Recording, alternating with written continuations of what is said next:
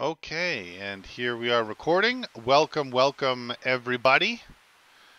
Can everybody please mute themselves if they're not talking? Thank you very much. Awesome. So we're back. We're back. Welcome back to the Salle study course. Um, Thank you very much. First of all, before I continue, thank you very much, Kel and BD, for doing the wonderful things that you did last week for everyone while I was away. Beatty did all the work. All I just got to throw shade without being recorded. It was great. Now you can throw shade while being recorded today. There you go. I'll pass on that. Thanks. Yeah. So yeah, welcome back again, everybody. As you know, this Back to the Cell study course um, is well, one of the things we're starting with at least is taking a look at the Getty and a lot of the things that we miss when we're just training on the cell floor.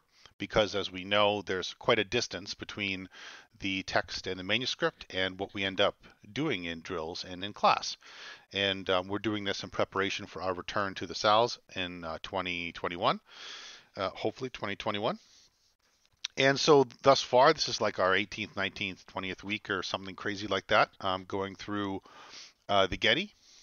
Um, in this particular part of this course, you're getting principally my view, although more and more these last weeks, other senior members of EMMA have wonderfully been able to join us. And so, where they have opinions and things, you're also hearing from them. I would like to make a special call out this week to our founder, who is with us today, David Svet. So, welcome, David. A very big welcome from all of us, and thank you for coming. Thank you for inviting. Yeah, it's great to have you here. And yeah, so that's awesome. What else? What's my usual spiel? It's only been a week. Oh yeah, and so because you're getting principally my view and those of the senior members, of course, it's important for you to remember that our views are just one of many, and we don't want you to believe something is so just because we said it. We want you to be convinced by the same evidence that we're convinced by. And we want to encourage you to make the study of the manuscript part of your experience with Fiore because it is not complete without it. And so, with all of that said, let's get into it today. So, it's been 2 weeks. So, just to briefly reprise, we've been dealing with the sword in two hands section for a number of weeks now, a good number of weeks, because it is collectively fairly large. We began with the guards, which comprises both the first 6 images, these 6 unlabeled, as it were, unlabeled guards, along with this big paragraph here with footwork and with the 2 Ladonna figures. So this section begins with this image here, and then 1, 2, 3, 4, 5, 6 guards, which are dissimilar from one another, as the text says. And then we have 12 guards, which are all labeled with this red labeling, either pulsativa, stabile, or instabile. And that comprises the guards of the sword in two hands. Then we have a folio with the cuts. Then we have an introductory little preface. And then we have the largo section, the strato section, and then finally the last master of the sword in two hands before we move on. So this week we are probably smack in the middle of the strato section. We might even finish it today, depending on how things go. So we're almost through, as it were. We're almost through. Last time we talked, we made it, I think, a good deal of the way through the strato section. Thus far, we started off with this first master of strato. A lot was said on this first master and what the nature of strato is and what we're doing here in strato in comparison to what the largo play is like, etc., etc. We've had lots of great theoretical conversations and technical conversations about that. So we're not going to have any of that today. That's recorded and in previous sessions.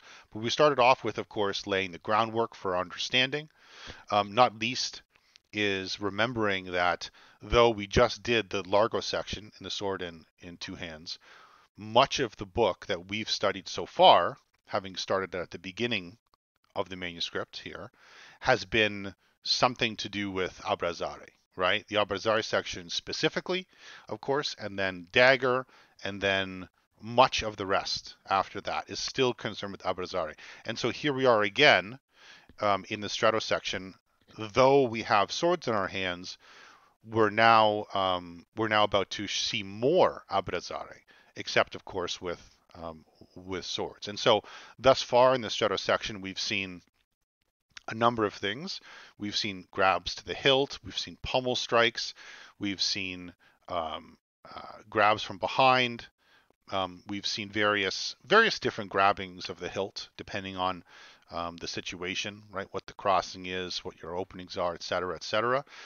We've seen this really cool sequence of plays here, and actually that's what we finished with last time. So this really cool sequence of plays here again is one where the attacking scholar pushes up with his quillins underneath the hands of the enemy. Oh, sorry, I'm referencing the wrong person. This guy's the attacking scholar in this case. He's pushing under we're using his quillins, pushing under the hands of the enemy, bringing the hands up, then wrapping the hands with a double middle key, and then beating him senseless, or maybe doing this play, which we had fun talking about last time, as to what it is. And then and then now we're here at Folio 29.r.c. Does anybody have any questions or comments or things that they wanted to bring up from previous sessions? Just open the floor wide open. No? Okay, great. And lastly, before we get into it, as always, if you do have a question or comment, please say something. It's likely that if you have a question, 5 other people have the same one. So don't be afraid to ask anything. There's no stupid questions or observations. And yeah, so let's get into it. Folio 29.r.c is where we're starting today. Here's the text. And can we have Alex, would you like to start us off? If someone parries on the reversal side, grasp his left hand and his whole pommel with your left hand and push him backward. Then you may strike him with thrusts or cuts. Thank you very much, Alex. Okay, so if someone parries on the reverso side. So this is a really neat play for us to start off with, actually, because you guys know that we've been principally trying to focus on the Getty, right? In these Monday sessions, unlike the scholar sessions on Wednesdays, these Monday sessions we're more trying to get a narrative through. We're not really trying to look at every single controversy or interesting point that you could see. But in this case, there's something in another manuscript that we're going to look at for comparison, and that is and that is from the PD. So the text in this play says, if someone parries on the reverso side. And the astute of you will know and remember that the first master of Stretto, if images mean anything, right? If images mean anything, the first master of Stretto is not crossed on the reverso side, right? They're crossed with their true edge facing their left side. Whereas a crossing on the reverso side should be the opposite. It should be a crossing where the true edge is facing your right side. So without knowing anything, that text should be curious to us. But as it happens, in the PD, in the PD, there is a third crowned master in the sword in two hands section.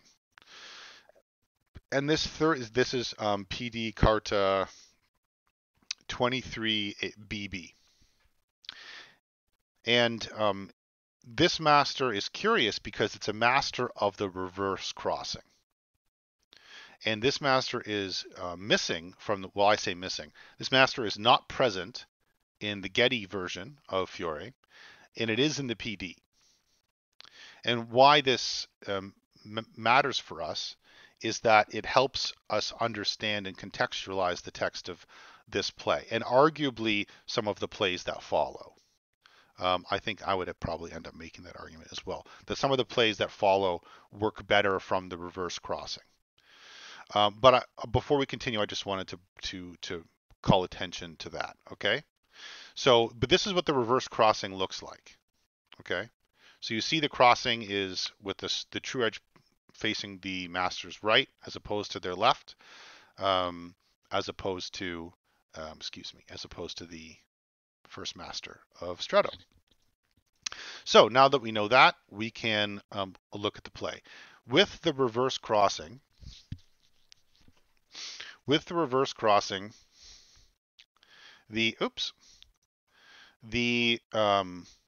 does that matter with this particular play? It matters because where's my mouse? There it is. It matters because the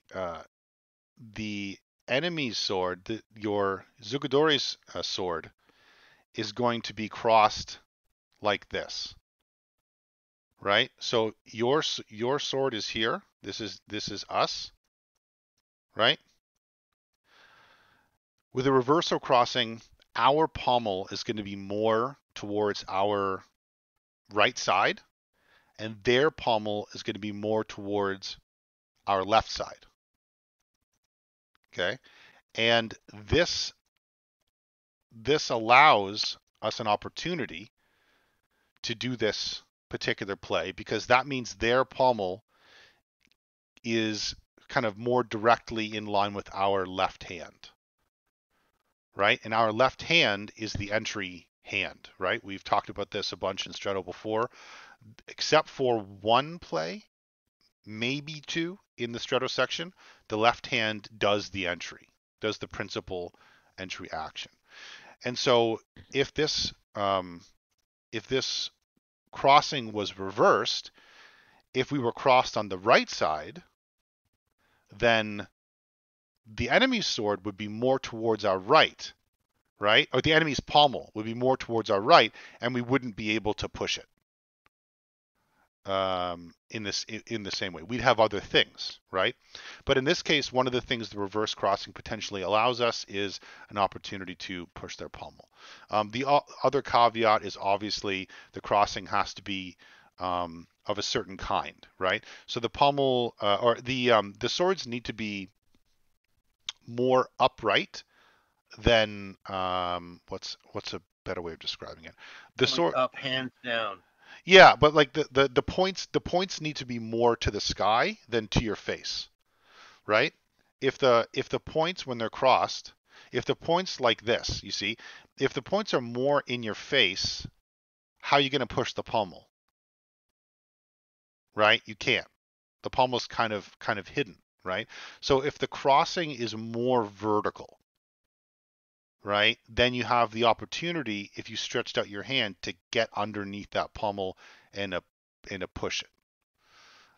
So it's not just the side of the crossing; it's also, of course, the place where the pommel is.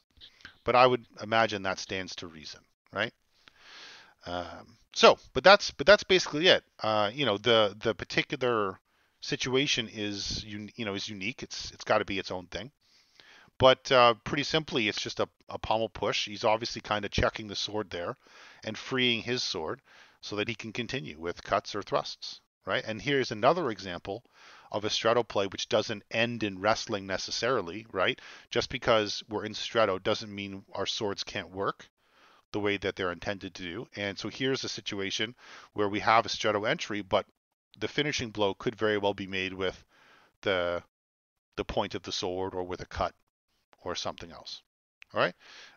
Anybody else want to comment on that?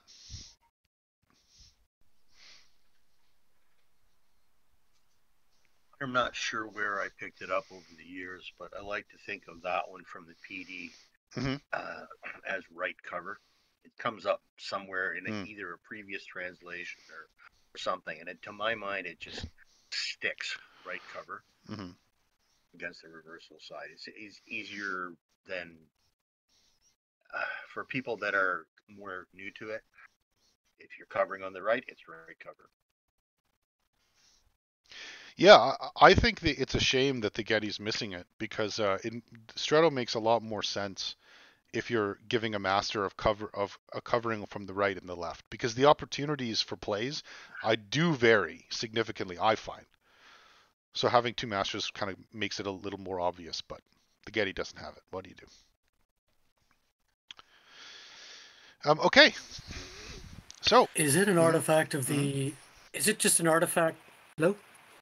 Is it just an artifact of the image, or do you think he means to have the left leading leg of the scholar that far to the left of his opponent, which would means that he's taken a step diagonally forward to the left and changed his center of attack to the left, to the right side of his opponent?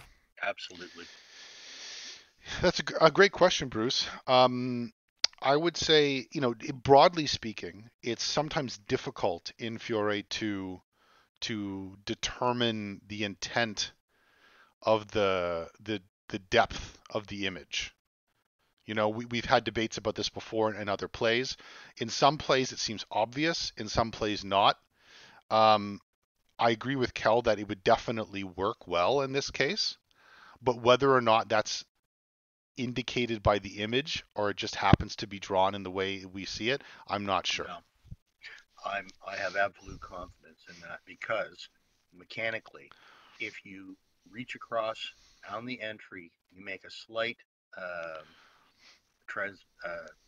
transversing slope step, and you reach across, it clears your sword from the bind on his sword and drops it into the center because you've checked his pommel and now your sword can come loose. So that step off to the left, that accrescimento off to the left, clears the center line for your sword to come into the play, whereas it was stuck in between the center of the two of you. You've now created a new center by pushing his pommel back, and you've got an open, clear line to attack him. So as far as I'm concerned, the art is accurate here. I mean, when we get to the point where you're looking at art, you can see the thumb and the fingers. I think foot placement's pretty clear. Yeah, well, like I said, I definitely agree that it works well with with the passing step obviously is key, but a little traverse to the right, the left as well. Yeah, great play. It's a great play. You don't see it too often in fight nights because having the swords very upright, is not too common for us. I think we're all pretty scared of hilt grabs and pommel pushes and things. Yeah, this is something for a common fencer. Yeah. You're not going to pull it off against an experienced fencer. Yeah, absolutely. Well, easy for me to pull off because I've got the reach. That's right. You So have a good point there, Dave. We have a giant here, everyone. So let's remember that all that theorizing we did about slaying giants, we can now ask the giant himself. He will give his opinion to us puny humans. Yeah. And puny humans. Yeah. And after he stops going, oh, then he'll comment. So just wait till after the bellowing. Anyway. All right. Folio 29.r.c is where we're next. Here we go. Andrew, would you like to read the text for us, please, sir? Okay. If someone parries from the Mandrito side, grasp his sword with your left hand as shown and strike him with the point or with the edge. If you want, you can cut his face or neck with his own sword, as you see in the picture. After I'm done striking you, I can leave my sword and take yours, as the student after me will do. Oh, that classic Fiore sass. All right. So this is I've done it. This is a fantastic one. Yeah, absolutely. This is one we've seen. I wouldn't say regularly, but more regular than you think in fight nights.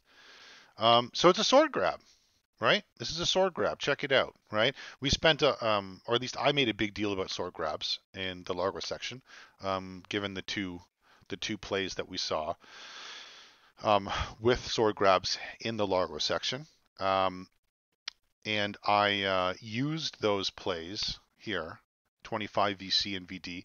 I used those plays to try and argue for or argue that this reveals something about the nature of Largo, and principally that it needs to be sprightly and full of movement to avoid the near occasion of sword grabs, because they're terrible. They're terribly good. They're terribly good and bad for you, good for the enemy, and we don't want them, right? We got to keep our sword moving. So you might ask, if that's true, therefore, then isn't that a massive problem in Stretto with having blade grabs? And the answer is absolutely. And here's the play for sword grabs. So he says very simply, from the Mandrito side, okay, so back we are at the Mandrito side. Grasp his sword with your left hand is shown, and strike him with a cut or thrust. Very simple. Okay, so if the sword's in your presence, all the things we know about sword grabs apply again, right? Grab it and, again, use the sword in the way that it's intended. Just because we're in Stretto doesn't mean we can't use the sword in the way that it's intended. So grab it and strike him with a thrust or cut. And also, if you want, you can cut his face or neck with his own sword, as you see in the picture. This is a little more interesting. We might say a few words about this. So what I definitely think he's trying to illustrate here is he's trying to illustrate that even if the opponent tries to wiggle the sword out, tries to move the sword and his body in a way that that he's trying to break your grip or whatever, you can still use that sword offensively in the left hand. You know, it's not just a little light check, right? You can do something with it, right? And in this case, it kind of seems like the guy is maybe trying to do a volta stabile, maybe rise up to a finestra or something. Maybe he's trying to pivot away, you know, whatever. Exit stage right. A Cobb's traverse, he very well may be. Yep, he very well may be. But regardless, you see the hold is the hold remains. The check remains on the sword. And for my money, there's only one response to sword to blade grabs. If you can't really book it, right? And in Stretto, of course, you're not free to leave. So in this case, he has to go in, right? The moment that grab happened, his only safe exit was to smash the distance away between these two people and go right into Abrazar to prevent that sword from having the space to be used, because now he's screwed, right? He's not safe to leave. He's not safe to stay. He's in trouble. And yeah, you see Fiore talking about you can use the sword to cut his own neck if he's leaving. Yeah, sure, why not? I guess if he's that kind of dumb, then sure. And then he says, after I'm done striking you, I can grab your sword too. So as the student after me will do. Okay, so this one, nothing that we didn't already know, but great confirmation of all the things that we've seen and looked at just previous. So awesome. And with a little Fiore sass as well. All right, and then there's this guy. Can I ask a question? Absolutely. So, like, at what point is it still like safe to grab the sword? Excellent question. What do you think? What's your instinct on that? Well, probably when it's not moving, but the word like parry implies there's like some kind of motion. To grab? Sorry. To what? At what point is it safe to grab the sword? Yeah, well, like the whole movement is a sword grab, right? The whole play is a sword grab. So like, but he says when someone parries. So is someone just winding up to do a parry, or like I'm just Yeah. So yeah, it's an excellent question. My understanding is that the conventional answer is when the sword is at rest, when it's not moving. Now that could be for only an instant, but if you can grab it in the instant that a sword is not moving, then you've grabbed it in the right time. Whereas if the sword is moving, it is generally unwise to attempt to grab it if you value your fingers. Versus like a pommel, like the previous play you can do when there's some kind of motion going on, right? Well, the problem with motion is that motion is something which is suited to Largo, right? Largo things move all the time and shift, but because you have space, you can calculate, right? You have space to make up for the motion and to figure out what's going on. In Stretto, there's no time for anything. Same in Dagger, right? So if the thing that you're trying to act upon is freely moving around, you're in kind of trouble, right? You would rather it not be that way if possible. So even with that pommel push play that we saw, the instant that you go for that pommel, it needs to still be there. If the sword is moving around a ton, and if the person's changing the bind or changing positions, then it's just as much, it's just as possible if you go for that pommel push play that the pommel will just not be there. Rather than him like even trying to mess you up about it. So it's tricky, right? It's tricky. Pushing things, grabbing things, they tend to need to be stable, at least for an instant, but when you do it. Otherwise, it's much more difficult. I have two things to add. Please. As far as it not moving, you don't want it coming down. You don't want to put your hand into something that's coming down. Mm-hmm. If you manage to pause it momentarily in a bind of some sort, and I really dislike the word parry in Fiore's terminology, because he uses coverta, which is not specifically parry, which is turning your edge into a bind. Coverta means a moment of deflection or a moment of pause, but it doesn't necessarily mean the swords are stuck. It can, but it doesn't necessarily. So when you think of it in terms of setting it aside and yet still having contact with it, your edge is gliding towards their flat from their edge, where you made your an incidental contact. This is an oblique cover, right? It's not a parry, because if you were parrying, they'd stop and then you start again. So, and second thing is, if the sword is going down, but you've slowed it down with contact with your sword, you can chase it with your hand. The most important thing to remember is you are not grabbing the thing like it's a stick. It has two edges on it. Yeah. You're pinching it with your palm. And when you look at the fingers and how relaxed the wrist is of the Zugadori, or, whatever, you will always see some relaxation. It's never a tense, pulled out all the way type of thing where he's trying to twist it away. And I see this quite a bit, where fencers will grab a sword like it's a stick and try to twist it out of the other player's hand. Would you ever think of doing that with a chef's knife? Just from one hand to the other? No, that would be idiotic. So why would you do it with a sword that's much more efficient at cutting than a chef's knife is? And way longer and more leverage. Well, especially if you're grabbing the first third, which is the sharpest part, usually.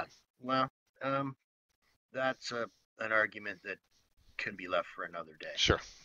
Because, for example, the early 15th century Chatillon swords were found in a barrel in a river, and they're all sharp all the way down to the cross. Sure. Yeah. After 500 years. So anyway, my point being for the original question was, number one, you don't want to grab something that's in motion unless you're following it. If you're following it, you can catch up to it without harming yourself. And the second thing, the most important thing, is that you're not grabbing it willy-nilly. You're pinching the flat. Don't pinch the flat. You don't have as much leverage against it, because the palm of your fingers or your hand, depending on which direction your thumb is, really can lay against the flat without any risk. And you can chase someone around the room holding onto a sword this way, because I've done it numerous times. It's not that hard, but you got to have quick hands. Yep. So, if you really don't think you have quick hands, then, learn to do card tricks or juggle or something, because that's the kind of eye-hand coordination you need to have in sword play. You get it in Abrazari, you get it in Dagger too. Anyways, please continue. Yeah, thank you very much, Cal. Did that answer your question, Alex? Yep, thank you. Awesome. All right, that's a fantastic question. And it's not obvious. I did a presentation once for the scholars where I babbled on at length about this thing, and I tried to make some sort of analogy to like a snake, where you're fencing in Largo, right? Everything's going normal, but you have this snake that's coiled in your left hand, right? Especially in this case, you're fighting with swords and a sword in two hands.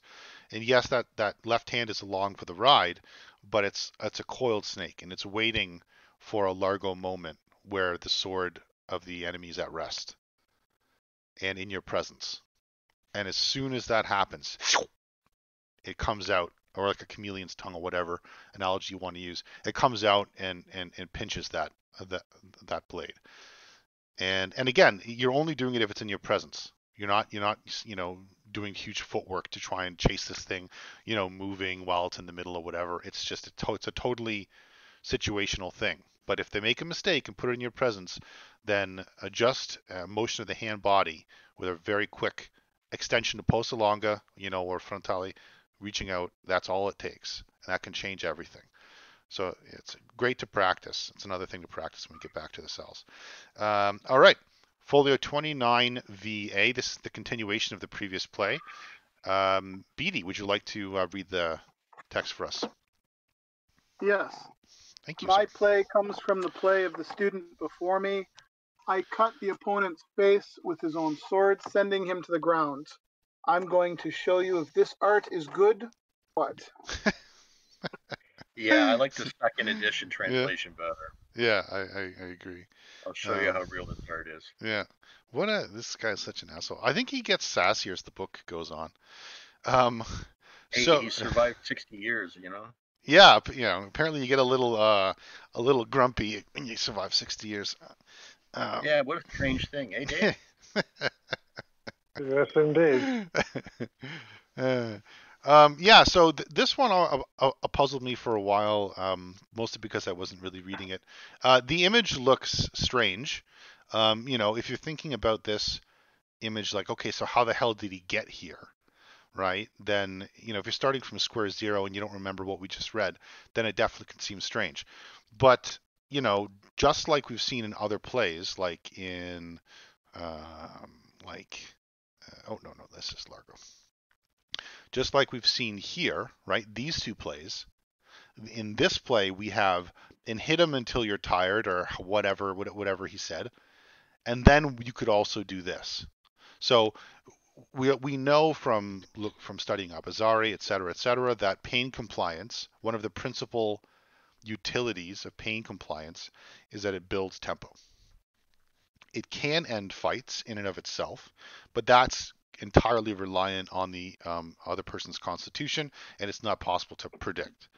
So its principal utility is to build tempo and allow you to get actual fight finishing plays through.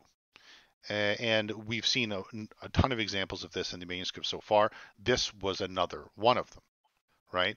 Where he's going to smash the guy in the face, and then he could finish with a throw afterwards, if you so chose. Here's another example where he says, I can cut and thrust, etc., and then when I'm finished, after I'm done striking you, I can leave my sword and take yours.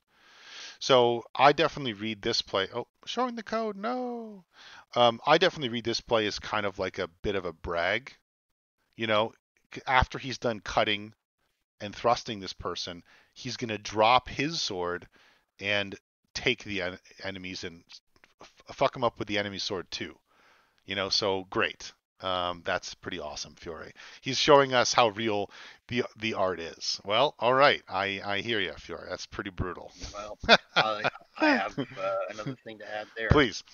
In this particular case, when you're doing it, you are so close together and your crosses have a great potential to get tangled up. It's actually easier to let go of your sword and grab his between the hilt. Because you've got a hold of the tip or the last third anyways of the weak of his sword.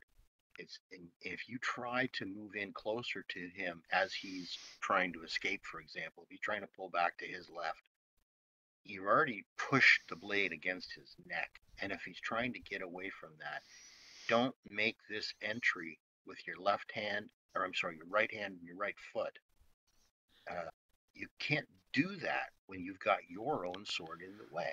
It's easier to discard your sword and grab his hilt because you've already got the weak. So I can say from personal experience, having done this less times than I have fingers on one hand, that it's a tangled mess when you're up close in Stretto, and it's a way to resolve the issue of the swords being embroiled to the point of uselessness. Because you've already got some control over his sword. Getting rid of yours and going straight to Abrazari is just a simpler solution. And the joy of having someone ask you, "Are you killing me with my sword?" is just overwhelming. Hey, Bob. Hey, George. Are you killing me with my own sword? I think I am, Bob. Oh, this really sucks.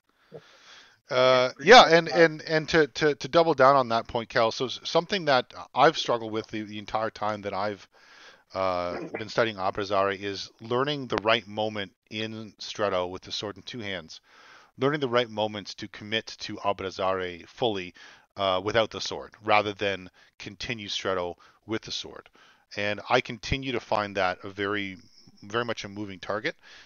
It's usually my brain is either all of one or all of the other, which ends up with me dropping the sword too early or keeping the sword too long. And keeping the sword too long makes a mess out of this play. That's for sure. Yeah, absolutely. And it must be said that there is a time and place for dropping the sword. And the pragmatists among us would probably agree, I would suppose, that place is whenever it's best. So keep the sword if it's going to help you. But if you're in a situation like this where the sword is not going to help you anymore, then get rid of it. That's it exactly that. Yeah. I would say that anyone who wants to understand the moment that you need to let go of your sword, you just need to do this play a few times with a playmate, and of course have it done to you as well. Yeah. Because without the practical experience of trying to hurt someone who's trying to get away from you when you're this close with the longsword, it becomes readily apparent when you need to let go because you can't hold on to it. Yeah. Their sword guard is on your sword guard, and it's becoming harder and harder to hold on to your own sword. Well, get rid of it and take theirs because it's more convenient. Use theirs. It's just as nice. It's just as sweet as pulling someone's dagger and stabbing them. It is. Hey, Dave. Yeah, we call that pulling a Frank, don't we? Dave knows this one real well. This is. It's one of those sweet moments that you just go. You're looking for your dagger? Here it is.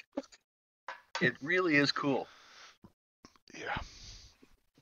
It's a sweet one. No, not at all. If you've never experienced that particular moment, it's one of those tee hee hee, like the snickering cat moment in the cartoons. Yeah. Yeah.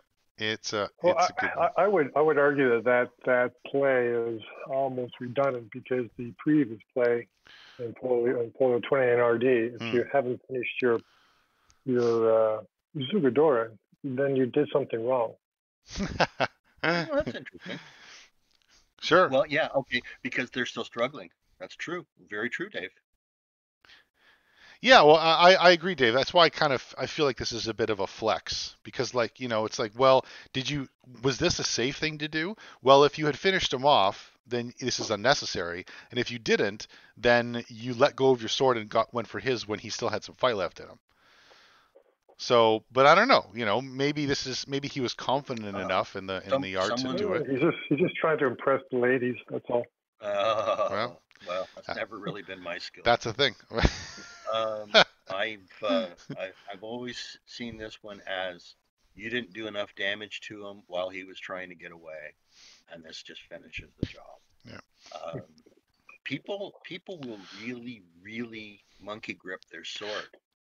A lot of people aren't willing to let go of a sword when they're in the middle of a fight for pretty fair reason, logically. But there's a time where the art supersedes, pure strength and adrenaline, and this is one of those examples of it.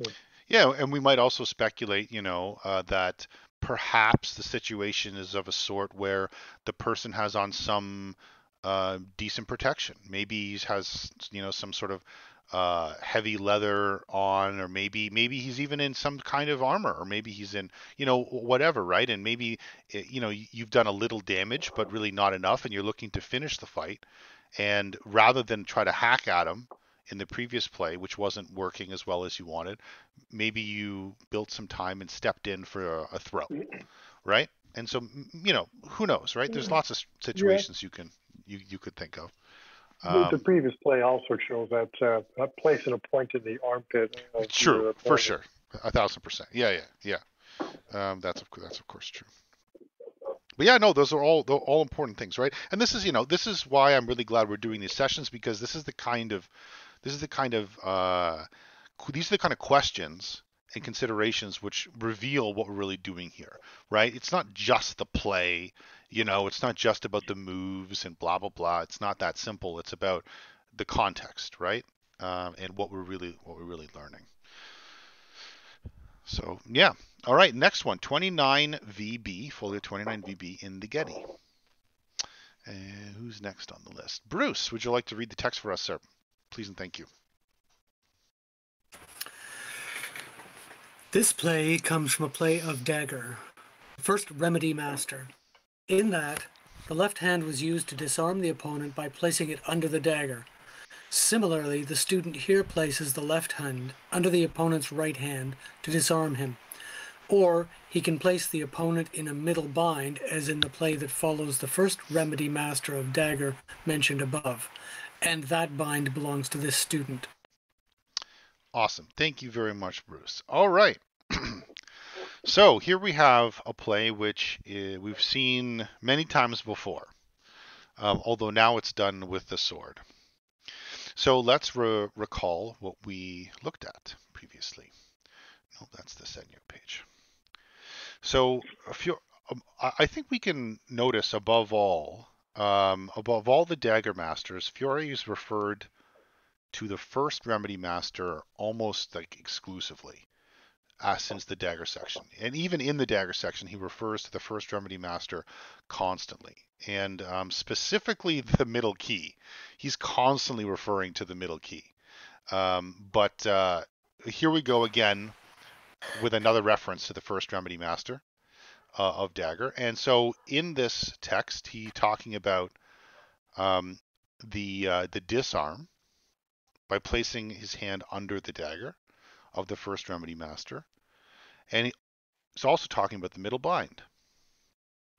So we remember that in the first Remedy Master, the very first play, 10.v.a, we have a disarm in the text. It describes the disarm. I can make, here's the absolute best thing I can do, make you drop your dagger by turning your hand to the left. Okay? And then, of course, we have the middle key at Folio 10.v.c. I have locked your arm in this middle bind so that you won't give me any grief. If I decide to throw you to the ground, I'll do so with very little trouble. Don't even bother trying to escape. So we have Fiore referencing here 10.v.a and 10.v.c in the Getty. And so we look back at the image. Yeah. We look back at the image and we see this. Okay. So it's important. I'm going to have to get rid of my thing. That's fine. we see the image, and it's important we recognize that there's two things going on here. Okay, there's the entry, and then there's the sword threat, right? So the difference between this play here and the plays that we saw in the Dagger section is what's in the offhand, right? In the case of the Dagger, the disarm with the middle key was done where there was nothing in the offhand, right? The offhand was, was open, though of course we talked about in the not offhand, main hand. What did I say? You're right. So excuse me. The main hand. There's nothing in it, although in the first Remedy Master we talked about maybe this is busy doing things like hitting the person at the moment of the cover and doing whatever, doing other things. But there's no weapon in it. But in this case there is. We have a sword here. So what we see are two things going on. We see an entry taking place against the Sugidori's sword, and we see a threat being presented with the main hand, with the right hand. This entry, there's two entries here. Hey Bruce, would you mind muting your mic there? There's some white noise.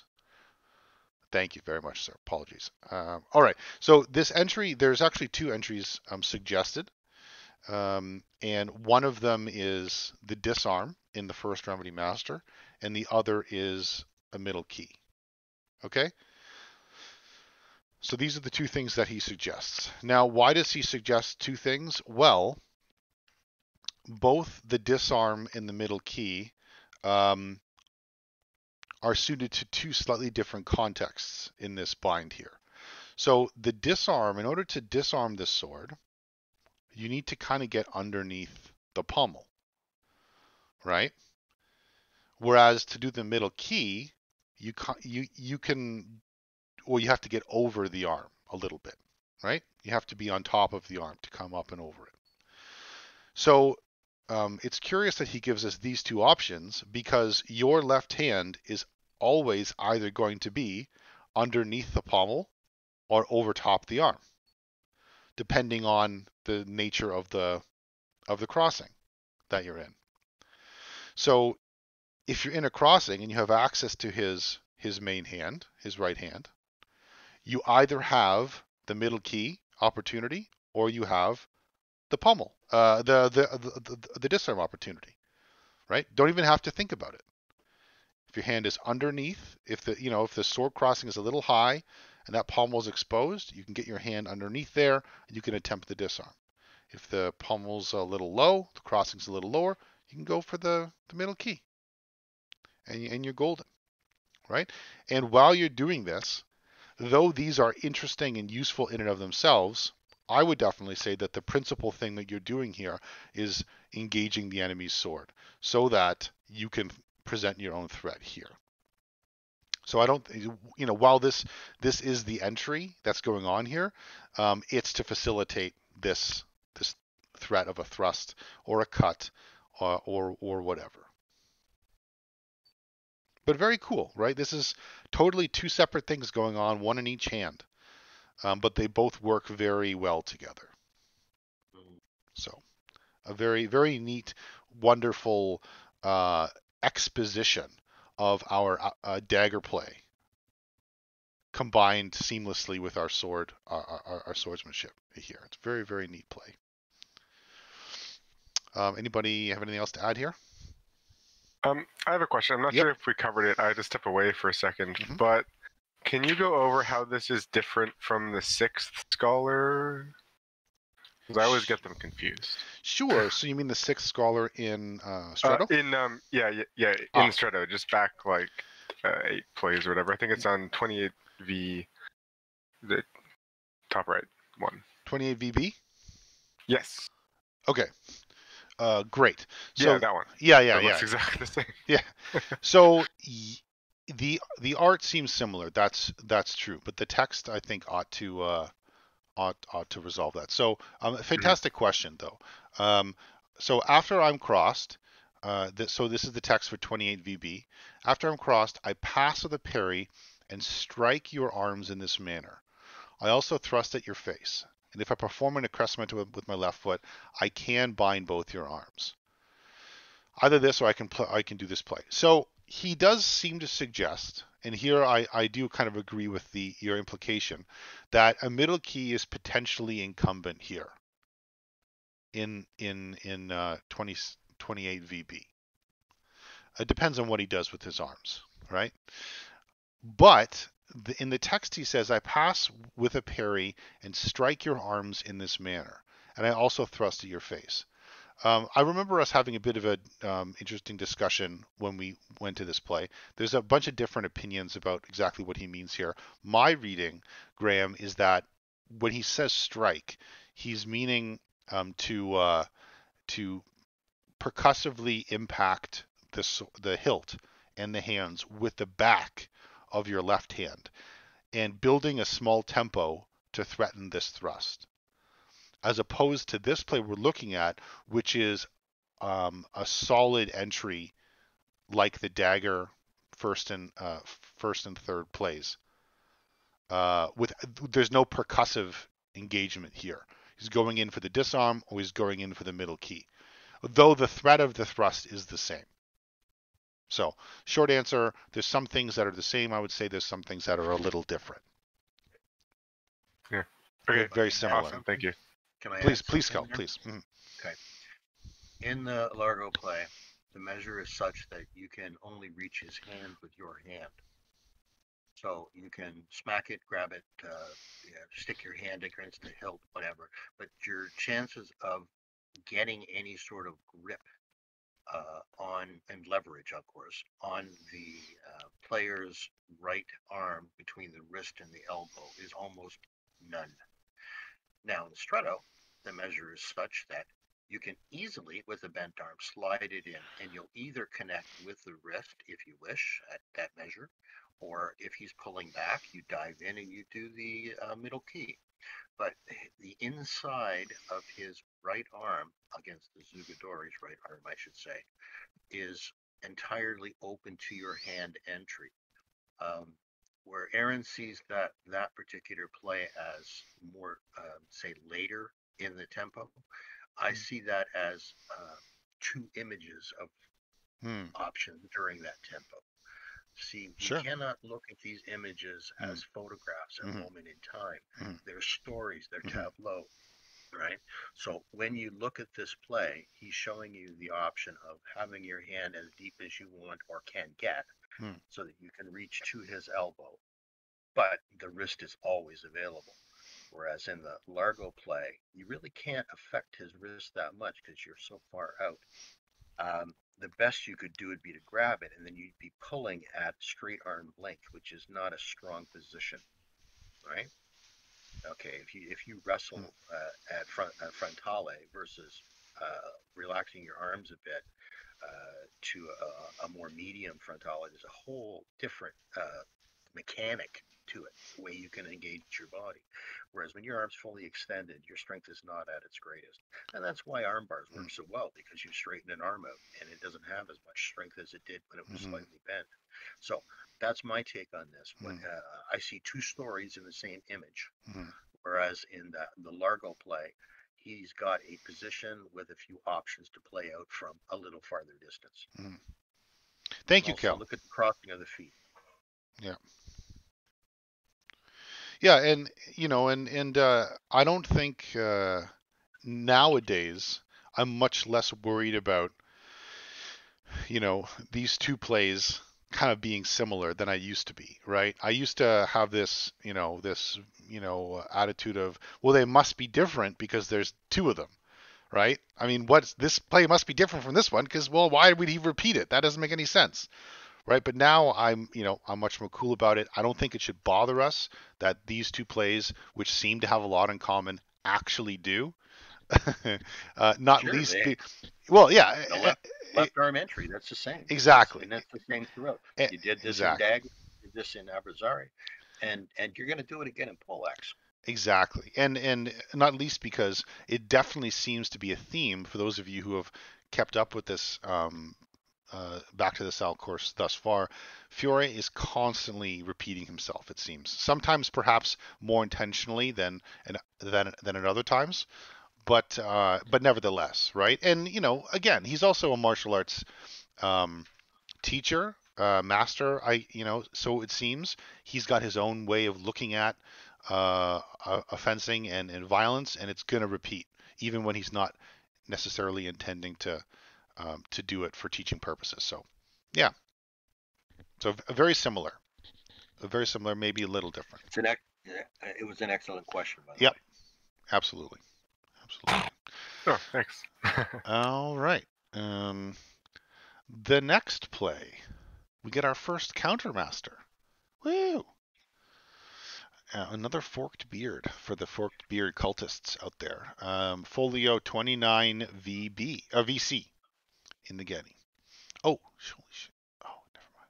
I thought that was the spiked pommel. I was going to freak out, but it isn't. I like to call this play "So You Think You Know the Middle Key." Yeah. So you think you can middle key? Yeah, that's right. He looks like he's frowning too. You know, he's just like, oh, you bastard. All right. Connor, would you like to read the text for us, sir? I am the counter, and this is how I proceed against the student that came before me, who is trying to use dagger plays against me, namely the second play after the first remedy met. I won't believe my eyes if I see the opponent still standing after I'm done. Thank you very much, Connor. Glad to have you with us. All right. Folio 29 VC. So, he reversed the middle key. Oh no. So, in this play is reminding us not to be too cocky with our entries, specifically to make sure that entries are done in the right time, because as our dagger study showed us, that all of these entries can go very poorly wrong. And actually, this play ought to freak us out a little bit, I maintain, because we saw in Dagger that there were some amazing counters, right? Not only is it very tough for the unarmed person to defend themselves against the dagger, but the counters that these dagger masters have are just friggin' brutal. There's like you realize you have to pour every ounce of your audacia into this to have any hope of surviving, especially someone who knows anything what they're doing with the dagger, right? And this play is the first time that we see, even though of course we've known all along, that all of these dagger counters can also work with the sword in two hands. Oh shit. So you mean we didn't leave those dagger counters behind? Those unfair, cruel dagger counters behind when we left dagger? Oh god, no we didn't. They're definitely here in the sword, and they're going to be in the spear and the poleaxe and in the sword in two hands as well. Not the so spear. Oh, okay. So I suppose not in the spear per se, but they're going to come later. So, if we thought we left these cruel counters in the dagger section behind, we haven't. They're still here, and here he is. No, they're coins to carry in our pocket as we go forward. That's right. And now the specific counter that Fiore is referring to, although actually I'm not sure if he. Second play after the first remedy master. Yeah, I think that's wrong. Hold on a minute. The second play after the first. Well, he's referring to this one. Nope. Yeah, he's referring to the counter. Yeah. But because you tried the second play there. Oh, yes. That's what he means. Perfect. That's what he means. Right. Because the flick is the second play. That's right. Yeah. So Fiore's referring to there in the text Folio 10.v.b, which is the counter to the middle key, right? And this ought to stand to our reason, because it definitely looks like he is. Well, how could he get into this position in the first place? He got in here because the scholar here attempted a middle key, and he did it in the wrong time, and he got it reversed. Right, and now he got put into a lower key, and that's one of the things that you risk with middle key opportunities. Although of course it's not just a lower key; it's a lower key with a sword as a lever, with probably the blade in your neck. So pass. It's a thing of beauty. Would not do again. Do not recommend. 0 stars. Anybody have any last thoughts about this one? Nope. All right. Moving on. Another counter. Oh boy. It's just killing it. Against another middle key player too? Oh boy. Maybe we're getting some balance on all of this middle key propaganda. Folio 29.v.b. Can we have David Svetzer? Do you have the text in front of you? Can you see the screen here? Yes, I can. Would you like to read? Thank you. I am also the counter of the student who tried dagger plays against me. That is, I act against the student in the second play before me. Slitting his throat would be going easy on him. And if I want, I can also quickly throw him to the ground. What the fuck? Look at this guy. He's getting into it now. I have this fantasy that he wrote all of his sassy text in one evening. Like, and you know, he's glossing the images, and he's just, you know, anyway. That's for the HBO special. Okay, so Folio 29.v.b. So, like he says, he's this is another counter to the middle key attempt that he showed earlier. So it's not following on from the play we saw before. It's in addition to the play we saw before. It's a variant of the play. A variant, yeah. So he could have reversed it, but in this case he stepped in. He stepped in like this, right? So not much more to say. This is a particular case where the Zook has stepped in so deeply that he's inside the player, the countermaster, whatever. So he's inside the center line because he stepped in so deeply with his entry. Maybe he misread the arm being pulled back or something like that, or he tried to force it. I've seen people literally duck their head down into the center when they're trying to jam their arm down the right. And, well, what a sweet place to pull your blade up when somebody jams their face into it. Yeah, this is why I'm constantly on about you know, the push pull stay pressures in dagger when we do it. I really do think that, you know, yes, strength does have a place in martial arts, absolutely, and yes, there are certain times when you can cause things to occur, but by and large, I think you're limited to doing only the things that you're presented with. You can't just do whatever the hell you want. And for my money, actually, I think that's a relief. For me, that's a giant relief, because if you had to carry around the whole Rolodex of plays every time you had to act, you'd be paralyzed. How the hell do you even function in that environment? What's the right thing to do? You'd never know. You'd never know with any certainty, no matter how long you practice. But seeing as you shouldn't do every play in every instance, there's only really a select few that are ever on offer at any time. You don't have to remember all of the plays that exist all the time you're fencing. You just have to know where you are and remember the kind of good ones. So that's a great relief, a fact about fencing that should be a relief to us, especially those who are trying to learn Fiore for the first time, right? Don't get the feeling like you have to carry around all of these things in your memory every time that you fence. Nobody does that.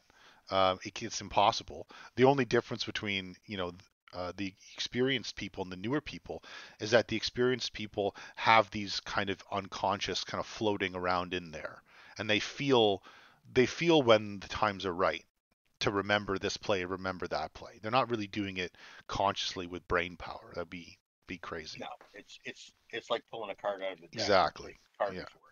That's right. There is that to a degree, but I think over time, when you have experience and have gone through many of these plays, the time actually slows down, and you're able to recognize the opportunities quicker than your Zugadore. Yeah. Your perception of time increases as you tread the same path over and over again. Absolutely. You see where things can go wrong. You see where things can go your way, and you just the more you play it through, even in fun with your friends, the more likely that it will come out naturally in earnest. Because remember, Fiore's not teaching friendly dueling. He's teaching fighting for life, and a lot of people outside of the Fiore community think it's all about dueling in a legalistic sense.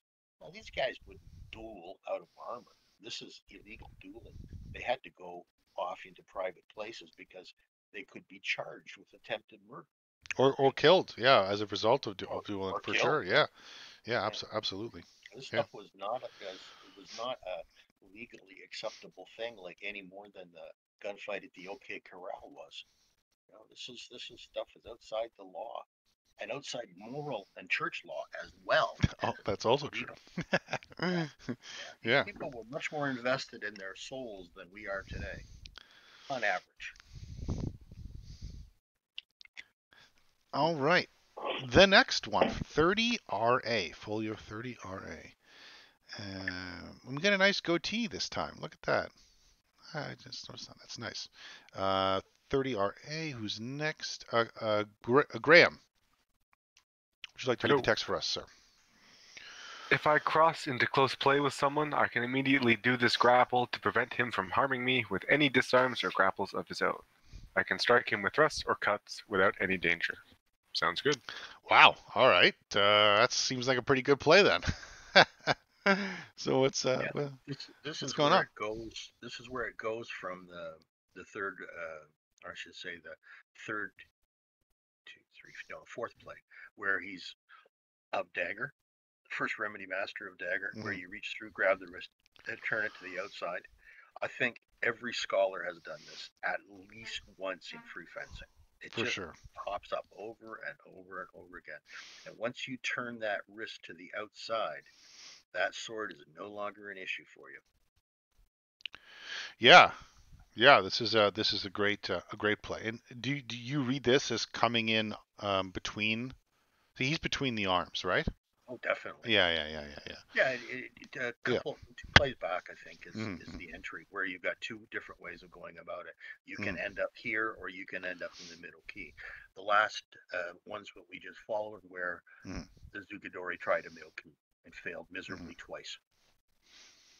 Yeah, and so here we see a direct entry onto the main hand of the sword. It effectively paralyzes the use of the sword, and at least buys you the tempo to get your point online. And as David said a couple plays earlier, these plays with the point online, especially low like this, they're perfectly usable in armor as well as out of armor, because you can come up into the armpits or underneath the the aventail or whatever neck protection you might have, just as easily as you could thrust somebody out of armor. So these are great, right? And it's a very, very serious threat to somebody. I've seen occasionally, I shouldn't say this, but I'll say it, occasionally in class you see people have a bright idea when we do this play, and they'll let go with their right hand and try and do some shenanigans with their left hand.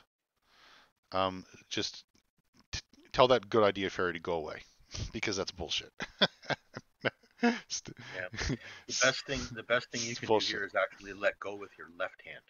Yes, you let go with absolutely. Your left hand, then you can pass back and have a chance at getting that whole mess of the arms and the gardens and stuff. Get that back into the center line so you can't be thrusted low. Yeah, and maybe if you can try and get around to his outside, that'll put you at least, that'll put his arm between or put you between his arm and the sword. So or I said that wrong, but whatever, you know what I mean. To get around on this side, that might be helpful. But get the tangle across the center instead. Yeah, absolutely. On their side, on the on their side of the center instead of on your side of the center where it's bad for you. Yeah. But letting go with the left hand gets you out of a lot of troubles. In armor, there's a lot of stuff at half sword where you get the point in behind the cuff of the gauntlet. This is the solution. You let go with your left hand, the pain stops. Period. All right. Any last comments about this one? Questions? I'm still kind of confused about the situation in which this would occur. The situation where this would occur? Yeah. Okay, so well, let's go back to the text here, because the text is actually pretty surprising if we read it again. If I cross into close play with someone, I can immediately do this grapple to prevent him from harming me with any disarms or grapples of his own. And I can strike him with thrusts or cuts without any danger. Holy sheesh. Well, that's a pretty strong kind of statement he makes without much additional context. So, as Fiore says, very very straight up, if the engagement is right, if you have access to his main hand with your left hand, right, stretching straight out to posta longa, then you can and maybe should grab it, right? Coming underneath this wrist, similar to the first play of the first Remedy Master of Dagger. And so remember, in the dagger section, your arm here is between, or it's like it's underneath the dagger but on top of the arm, right? And in that kind of similar sense, your arm here is underneath the sword hilt but on top of the arm here. So in that sense, it's very similar to the first Remedy Master disarm. But like the actual position of the sword, because it's kind of like pointing downwards, that's not relevant. What matters is that you get a grip on his right arm. No, you're missing the point. This is after you turned it. You've already turned the sword. Yeah. Can you go back 3 plays? Yeah, absolutely. In the Stretto section? Absolutely. So here we are with this one. 1, 2, 3. There. 13 scholar. Look at the hands. And then we have an option. You can go to the wrist, as I said, or you can go deeper into the elbow. If the Zugadori goes deeper into the elbow, he gets punished in 2 different ways by the counter masters. But if he manages it, well, then he's got you in a middle key, and you're done, right? So now when we go back to assuming this is just the wrist attack, now you skip forward 3, and there's how it plays out. Make sense? So this is a continuation of the 13 scholar, basically. That's correct. Okay. Yeah, you can easily read it that way. And as to exactly how to get this position, we're gonna have to, we'd have to talk about a little bit of footwork and weightedness and whatever. That's on the Salle, on the floor talk. We'd have to demonstrate it, but it's not that difficult to get the turn here once you have that wrist. Yeah. A very simple wrist lock. Yeah. Yeah. And again, once you have that entry, you can point the sword wherever you want, right? Here the sword is in prime, right? It's kind of in finestra. Here the sword is in low serpent or archer, I guess. It's okay. Whose sword are you talking about? Breve, the scholar here. The scholar's sword? Yeah. The scholar's sword is, I'm gonna poke you, buddy. There you go. There's no real poster like that. Yeah. But yeah, whatever, the sword is pointing to the target you're threatening, right? If the guy was in armor, the sword pointing to the targets underneath might be a little better. Out of armor, this is good. Good. Groin, yeah. Does that answer your question? Does that kind of clarify things a bit more? Yeah, thank you. Awesome. Good question. Because it's, with skipping back and forth between the plays and then spending a lot of time going back to the dagger section, we can lose the context here. The continuity of it. Absolutely. So we've seen, again, thank you, Kel, we've seen a bit of a sequence here from 29.v.b to 29.v.c and v.d with countermasters against the middle key entries. Not that the middle key entry is bad, but if you fuck it up, then you'll regret it, which we should be used to. And then we have an example of the attack to the wrist working.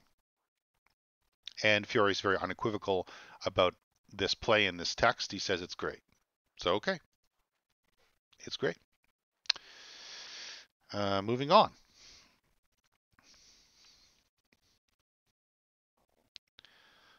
This guy, 30.r.b. I love this guy. Kel, do you have the text in front of you, sir? I do. Would you like to read it? Here's how this play is done. The opponent makes a reverso mazzano, and I make a mazzano of my own.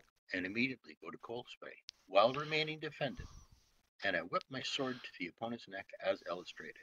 I can then throw him to the ground without fail. Thank you very much, Kel. All right. So here's where I get to have some fun and be honest. I've never understood this play, and I hate it. And someone else describe how it's done, because for the life of me, I couldn't give a great narrative if I tried. Never got this one. So, you know, isn't it interesting? Now, okay, so in all seriousness, so it seems to be that he gives explicit instructions here for this play. Mm-hmm. The opponent makes a reverso mezzano. I make a mezzano of my own, and I immediately go to close play while remaining defended, whipping the sword to the opponent's neck as illustrated. So my conventional reading of this would be the opponent makes a reverso mezzano, and I make a reverso mezzano of my own in order to cross it. Nope. Right? Well, hold on. Let me go through my misunderstanding, so people who misunderstand with me can be informed afterwards. But so that's how I read it, right? Because he says makes a reverso mezzano. I make a mezzano of my own. Surely it must be a reverso mezzano, because how else would I cross it? And then he says immediately go to close play. But the problem is, if I made a reverso mezzano against his reverso and crossed it, how could I end up in here where his sword is under me somehow and my sword's over his neck? So and this play here we are, right? In specific has had so many bazillion terabytes of bandwidth spilled over the last 20 years arguing over it, because people absolutely insist that mezzani have to be parallel to the ground. We have a very strict description of what a fendente is, and we have a very strict description of what sottano is. But the mezzanos are the things that go between. Mm-hmm. So if you make a mezzano, it doesn't have to be absolutely parallel to the ground. It can be a hump. It can be rising slightly from it to slightly up. It can be any number of things. But this particular image shows the end of all of that sequence. So we never know what the crossing is. So he makes a reverso, which of course is from, say, his left shoulder or his left leg. And you cover it with a mezzano of your own, which means you're basically making a right cover. So then you step in and whip your sword around his neck. So your elbow pit is into his chin, and the sword is against the back of his neck. It's something that I can demonstrate, but I have never ever performed in fencing, because not many people want to get that close to me. Well, that's the only thing I can imagine it is, because I've never seen anyone else do it either. But it's just like I've thought about how can I do this. When someone makes a mezzano reversi against me, it's generally because something else is messed up at the beginning. Very few people will open with a mezzano reversi. Mm-hmm. But in this particular case, you're going to make right cover. What I like to say is right cover, because that's basically how he describes it in the PD. And then you're going to step behind him when you make your entry. You're going to step behind him with the right side of your body. You're going to hook him up like a clothesline and use your sword like a scissor against the back of his neck under his left ear. Now, you can disagree with that, because quite frankly, most people do. I have never, ever seen anyone say, absolutely, this is it, and this is how to do it, and put it on video. It just never happened, and I've been at this 20 years. So your unwillingness to be convinced about this particular play is very wise, because most people aren't. But when you play it out according to the text, that's how it works. Well, to be clear, I'm not unwilling to be convinced. I honestly have no predilections either way. I'm sure all plausible narratives for me here are really good and interesting, right? They help me understand this play. This play I really stressed out about over my free scholar test. I was petrified that I'd be grilled about this play. You should have done more work on the poleaxe, though. But well, we can discuss the failures to my free scholar test at another point. And I should have done more work on the logo. But this is one of those plays I think that, in all seriousness, people do struggle with, as Kel said. Not so much struggle as in not understanding, but speculate about. It's a bit of an odd one. The setup in the text, even though it seems specific, once you start to think about it and do it, it can be confusing. So it's definitely a neat one to chew, and preferably in company, right? The greatest number of discussions I've seen about what exactly is Mazzano have often boiled down to this play because of the way he uses the text. Interesting. This is very defining for what he thinks of a Mazzano, and it's a much more loose interpretation than the vast majority of us carried for a very long time, and a lot of the community still carries.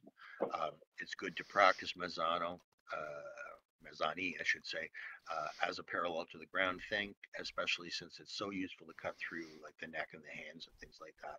And it's the only way to beat a fendente. You're going to drive it down. Right. You don't have to bind it. Yeah. So our understanding of Mazzano or Mazzani in particular is really bound by this concept of parallel to the ground. And in nowhere ever in any of the texts does he ever define it that way. Yeah, only insofar as the images in the cuts are, they look horizontal, but even then to double down on Kel's point, the images in the cuts, he specifically emphasizes that the targets can be anywhere from the neck to the thigh, right? The path. So he never, the Mazzani always depicted like that, but as a hard and fast rule, and it's not. That's right. That's an assumption. How could you do it with the dagger? When you attack from the left with the dagger, you are doing a Mazzano.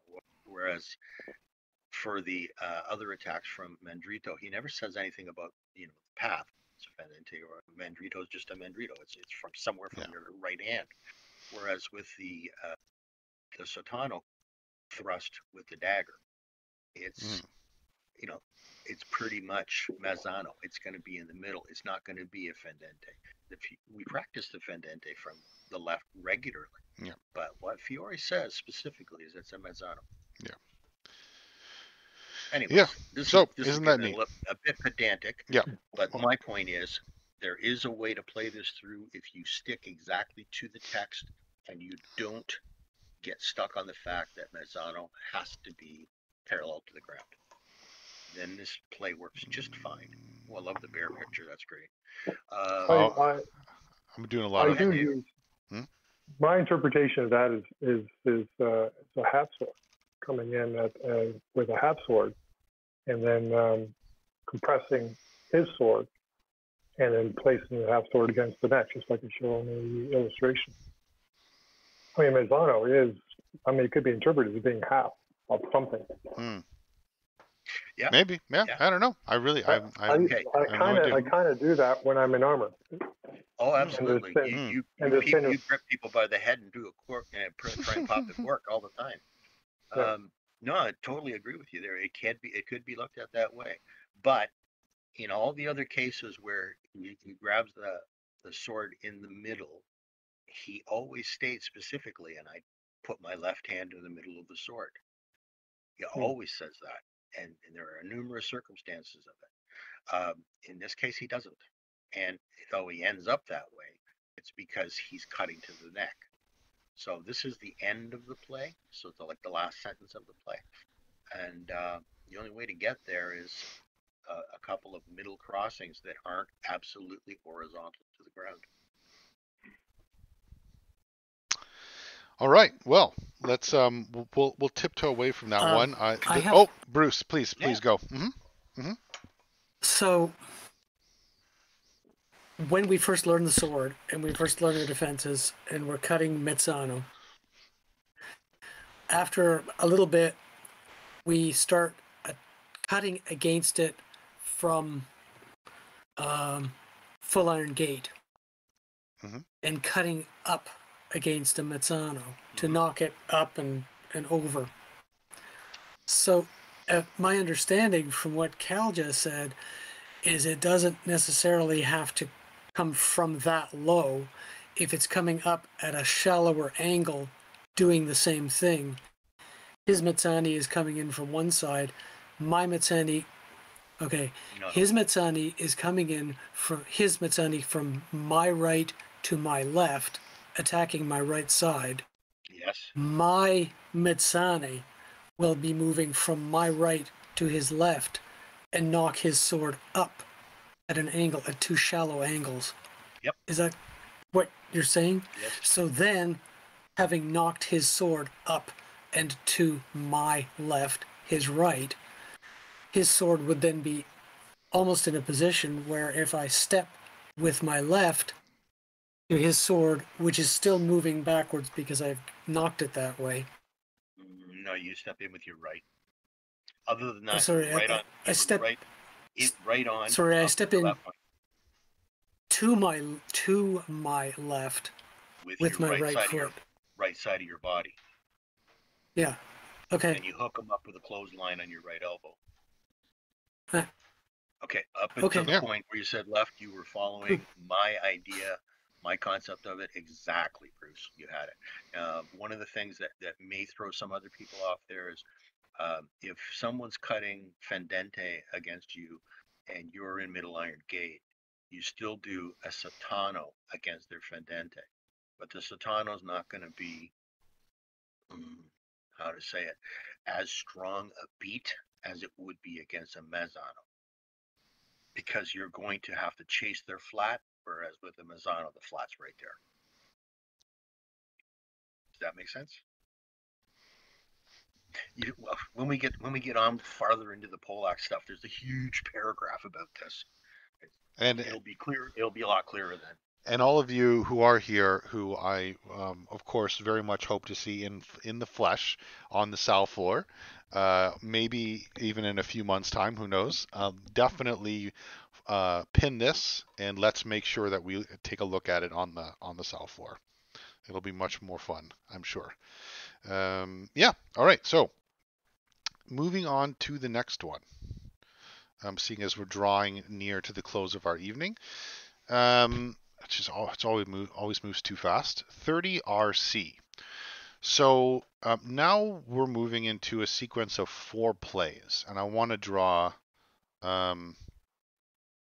Actually, this is the end of the Strato section. So I'm going to give a narrative for all of the next plays that follow. Whether or not you accept it, of course, is up to you.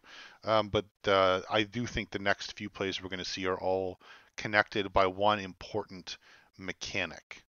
And it's a mechanic which is actually proven very difficult for recruits to do. And not that I think it's particularly mystical or anything, but it does take your arms, your body, and your legs to be all moving in proportion at the same time. And that's hard. This is a hard thing to do, right? It's not super intuitive. And so if you struggle to dance, if you have a lot of trouble dancing, you're going to hate these plays. Yeah, and if you're okay dancing, if you've had any experience, any sort of dancing, I mean even square dancing, this stuff will be a lot simpler because you move yourself into place and you move your arms. Your arms are going to a particular target as your feet move them to that target. Yeah. Think about that. And so the next 4 plays are all disarms. Except for this one, which is just a flex finish. No, it's a disarm too. Well, it's the finish to this one, if I recall. But no, okay. Well, I guess we'll see it shortly. But the disarms for these are all they all follow a similar mechanic. Okay, and that mechanic is how to draw it. Okay, let's use this play here. Okay. So the disarm mechanic is this. Here we go. Okay. So here's the sword from a side view, right? And then here's the sword from let's say a front view, right? The mechanic is to spin the sword this way. Clockwise. Yeah. This is also the disarm for the lance, for the staff. That's right. Poleaxe.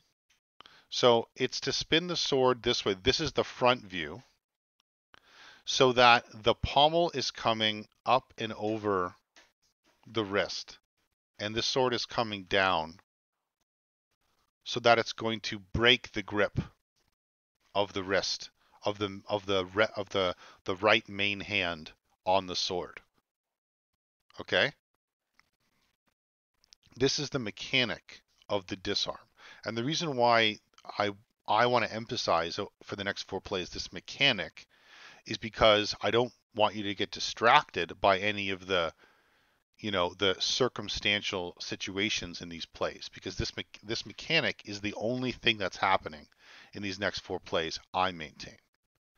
Though, of course, in the next 4 plays, we're going to do this mechanic in a few different interesting ways. So the first play we're going to look at is this one. And without more ado, let's move to it now. Okay? But we'll come back to this mechanic in the next 4 plays. So 30.r.c. Renat, would you like to read the text for us here? Yep. Please. This is a high disarm. I push forward with the handle while squeezing his arm with the left hand until he abandons his weapon. Then I can give him a good dose of strikes. Student after me shows the opponent's sword on the ground. Thank you very much, sir. All right. So this is a high disarm. I hold my sword and push forward in the left hand, squeezing his arms until he abandons his weapons.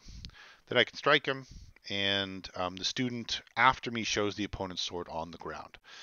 So these next 4 plays here are all disarms at different distances. So this disarm is the closest in. It's a disarm that's almost kind of middle keying sort of the sword. This disarm is with a wrist in. This disarm is with a hand in. And then this last disarm is actually, well, you actually drop your sword. And this disarm, the first entry is with the right hand, which is really interesting. That's the one that I was referring to about the first entry being with the right hand. And that's this one. But the mechanic is identical with all of these. And so what does it actually look like? So I want to play this video over a few times, because this is a good example of what it ends up looking like. Yeah, right there. Okay.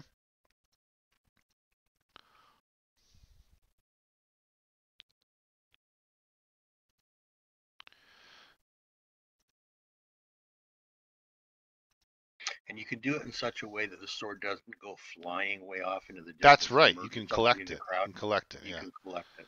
Yeah. Collect it at the cross. Yeah. Now, I do want to pick on this for in one sense, though. And I probably shouldn't, well, is it worth doing? Probably not, but I'm going to do it anyway. So the biggest mistake that people make with this disarm is they do what this guy would do what this guy does.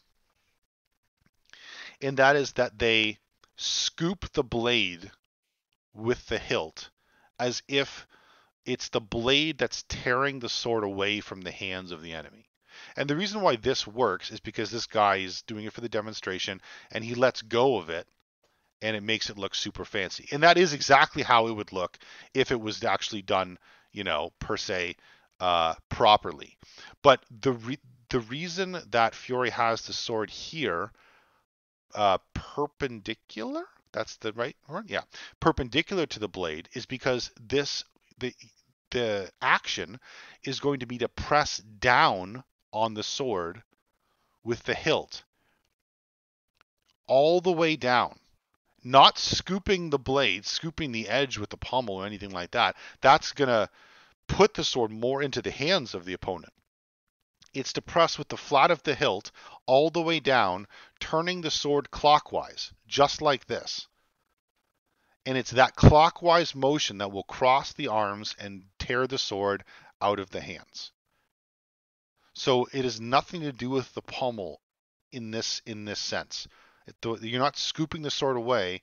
You're actually pressing perpendicularly with the flat of the hilt to the flat of their sword to get this done. Kind of towards full iron gate. Yes, exactly. Straight down. But again, what's the point of me saying it here? We'd have to practice it. This is something that we'll practice a lot when we get back. But this is the essence of this play. And also, not only this play here, but we see this play. We see this perpendicular structure. This play, we see this perpendicular structure, and this play, we see this perpendicular structure. So if images matter, if they mean anything, that's probably important. And practice, I would say, definitely shows that this is not coincidental. This drawings, it is because this is how this thing works. There's a really interesting play at the same section of the Navati or the Pizzani Dossi, where it shows the scholar with an enormously long sort of elastic man arm. And it demonstrates the story, the idea that you've got to reach out with your left hand. You really have to reach to get there. This is not someone just standing there while you jump on him. You've got to reach out with your right hand to check his arms before you can invert your sword pommel from a blade bind. All right? Yeah. Turning the thing around from a blade bind. So if you have that Novati image handy, that would be a real cool thing to look at because it's really instructive. Is it the same play in the Novati? It's basically the same play, okay. But he's got this the scholar has this gigantic long. What's that character from the Fantastic Four that leads it? The Stretch, Captain or Stretch. whatever guy. Yeah. Mr. Fantastic. And there you go. Only way you could possibly do this, or unless you're Gombe, Come on, you can do it. It's like 30 kilobytes. Oh, yeah. Load the image. Oh, you got so many. I do have some tabs open. Yeah, that's fine. My computer's just being Anyway, complaining. If you can find it, there we go. Is this the guy we're looking at? No, he's got a really long. All right, let me see the PD. I'll bring it up, Cal. Keep going. Anyways, my point is, I teach this one in a different sequence so that it emphasizes the measure. This one flows into the blade disarm, where you reach your hand forward, check their hand without really disturbing their arms. You just check the right hand of the Zoot, and then you swing your pommel around, because once you've checked their hand, you don't have to worry about the bind anymore. You swing your pommel around, and then you do the play as you suggested, turn it around. But that's a straight takedown. And if you do that, then as you take their sword down, your blade inverts, and you smash him in the face. It's a really simple follow through that happens so quickly that it's hard to cover. If you are a little bit closer, then you push through and you do the single hand pommel strike. If you're a little bit closer than that, you step through with the double hand pommel strike. And then if you do these, if you're close enough that you can grab at the arm and step in, because you've got to put your left foot in to pivot on to do a tutta volta in reverse. When you do the tutta volta, then you're taking the sword away and grabbing both his arms. And you got to be pretty close to do that. Mm-hmm. If you just reach forward, the way the image shows, if you reach forward identical to that picture, you're going to get a sword in the face. Mm-hmm. This is a moment in time. I'm not sure. I'm sorry, Mike. All of a sudden, it's loading poorly. I don't know. Well, don't worry about it. Go back to where you were going with that. Yeah. Like I say, I teach it in a different sequence because that way it really emphasizes the measure. If you do this play directly from a bind, trying to get your arm in over both of their arms without getting smashed in the face as you invert your sword, or getting your right hand cut off when it makes contact with their sword, really, really hard. And I've seen students struggle with it for years. So that's why I try to teach it as a measure thing, as opposed to here's the first thing you start with. Absolutely. And, like we've said many times, it's a good thing that we started off our examination of Fiore with Abrazarian, with dagger, because we learned how critical timing was for all of our Abrazarian dagger actions, because the time is so short, it's almost non-existent. And especially if you're doing something with this big of a commitment, hand and body, both hands, doing different things, and body and foot with a rotation, you're doing all this shit all at the same time, you damn better pick the right time to do it. Otherwise, you're gonna get messed up. Quick question. Mm-hmm. So you explained what the sword pommel's doing. What's the hand doing again? Right. So let's take. Though I actually like I like much more what he's doing here with the left hand than what he's doing with the sword. And so what he's doing with the left hand is basically what you do. So he's got boo. Let me try and pause it again better. Oh, is that later? Too far. It's like lower the playback speed to have it be slower. Shit, I think I just messed my place up. Okay, it's right after this one. Right. Yeah, here. Okay, perfect. So you see, so he's actually got he doesn't have a double middle key because he's not on the elbows, but he's got kind of a double middle key on the wrists. Right? He's got the wrists. It's really hard to go all the way to the elbows. Yeah. Get on the ribbons. So he's got the wrists wrapped up, and he can keep them. And that's the key. He can keep them, which means he can come back with pommel strikes if he wants, or he could flip the sword around and try a strike. Kind of whatever he wants. He's in a pretty dominant position here, and this can really suck if you squeeze this. And especially if you kind of tuta a little bit and make sure that he doesn't kind of stand back up. This is a great Abrazari position. So it ends up like this. This isn't, he's exaggerating a little bit in this video, but it absolutely ends up something like this. It really sucks for the person. That tuta volta in reverse has a gigantic amount of energy. Absolutely it does. Absolutely it does. And for my money, the play, the play is clearest when it's done with that kind of energy. This one isn't super subtle. This one is done with some feeling. It's explosive. Yeah, absolutely. It's not something you want to do to people you like. No, absolutely not. So does that kind of answer your question, Alex? Yep, thank you. Okay. Just as a counterpoint, or I should say an addendum.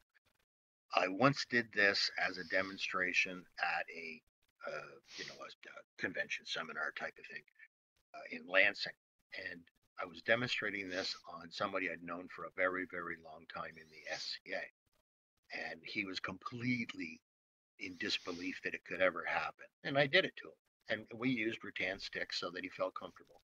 But I did this to him, and he literally sat down on his, squatted down on his knees and went, "Holy shit, my arms are killing me." Because they don't wrestle at all. They use all kinds of real funky sword movements and stuff that sometimes we would do and sometimes we wouldn't think of because they're so long. But they hit a lot harder because very few of them know what a sharp sword can do, so they treat them like clubs. But I'm telling you, the look on the guy's face when I crunched down on his wrist and tossed him was unbelievable, because he didn't fall down on his face. He fell to his knees. And he was just in shock, holding his hands out as if I put him into a set of handcuffs that was too small. It is a very strong play. Yeah, it's a great one. And yeah, it has to be done right at the right time. The way he does it here, I think, it's in the ballpark of the kind of timing situation that you're looking at. If the tempo is too flat and you try to do big motions, as a general rule, you try to do big motions, then they're easy to see and counter, right?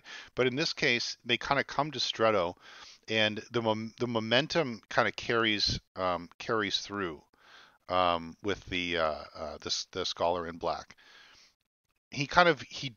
They come to Stretto, but he continues right away, right? And he gets to the other side, and basically as soon as he's on the other side, he's already got the arms. And then the rest is just kind of expressing the play, It's really more. This interpretation of it is much more Brazari than it is Stretto play, like longsword play. As a point of interest, I sat through one of Guy Windsor's classes once upon a time, and he argued pretty convincingly that putting your pommel on the sword and trying to grip it is, like by pinching the handle against the sword blade, the flat of the sword blade, and then trying to wrench it away, as you were just commenting, is pretty challenging and doesn't really break the grip of the arms. If you break the grip of the arms very firmly with Abrazari, where you grab the sword doesn't matter. I see what you're saying. Sure, yeah, that may very well be. If you glide your pommel down, instead of trying to wrench it in the middle here, if you glide your pommel down and hook their cross above your left forearm, the disarm can come off. You can maintain both swords if you wish, or just drop the sword, and you still throw them on their face. So sure. A very, very minor difference. But as I say, this is something that Guy Windsor experimented with extensively. He showed it in class, and I was like, yeah, okay, buddy, I'll go with that. Because I've done it, and I do prefer to grab under the cross than to try to wrench the sword out and around, because the sword goes flying all over the place. If it was for life, well, maybe I wouldn't care so much. But having to play this over and over again, if you wrench the sword in the middle, you're going to have a lot of pressure on your little finger and that side of your hand, of your right hand. And it gets to be a nuisance. With a sharp sword, even with leather gloves on, I think you'd be pretty badly cut. Well, in fairness, Kel, anybody who's watching this take place is kind of like they're just like NASCAR fans. They accept the possibility that they could be summarily decapitated. Monster truck character, in the crowd, no, it was a crash. And the 20 crowd people died. throw their baseball hats and spit out their tobacco juice. All right, well, it is almost 10 o'clock, so rather than go through a rush through the next 4 plays, maybe this is a good time to kind of pause it now that I've kind of given a teaser of the last 4 plays. It is, of course, the last 4. So next week, we would be then finishing off these last 4 plays, these disarms, and then the final master in Stretto, and then moving on to the Frankenstein, the Bizarro plays. Which are super fun, and then we're on to the Senyo, which will probably take a whole section on that, and then we're on to the armored stuff. So we're chugging right along. But of course, as we do at the end of the night, does anybody have any further questions or comments or whatever on any of the things we discussed today? Well done, BD. Oh, sorry. Was somebody else going to talk there? No, actually, and let me retract that. Before we go to general questions, usually I go down the list and ask the scholars if they have anything to add. So Andrew, BD, Connor, who else is scholars here? Yeah. So please, if you would like to add things or subtract things, please do so. Okay, BD here. So I just wanted to comment that the initial actions of these disarms, these Stretto disarms, strike me as similar to the very initial actions of the first play of wrestling. Coming out with the front foot, one hand low, one hand high, and of course they're similar to the reverso dagger disarm. Cool, interesting. Yeah, I see the reverso disarm for sure. Yeah, that's similar. Andrew and Connor, anything to add here? No, nothing for me. Okay. Nothing from me either. All right. Well, in that case, I I think we're nearing the end of our evening. Dave, do you have anything that you'd like to add to anything we've talked about today? No, well, this is my first time I've been engaged in something like this, and I think it's really well done. It's a really good idea, and I enjoyed listening to the various comments and your narrations and the way this is being handled. I think it's really great. Awesome. Well, thank you again so much for coming, Akel, as always. Thanks for joining us, Dave. Yes. So, with that said, it's great to see you all again. And we'll be here again next week at 8 p.m. to 10 p.m. Eastern Standard Time. And this recording will be up on the in the playlist in a few days. So all of you stay safe and healthy, get vaccinated, and have a great night. Take care, Aaron. Good night. Good night. Thanks, Aaron. Good night. Thanks, Thanks, Aaron.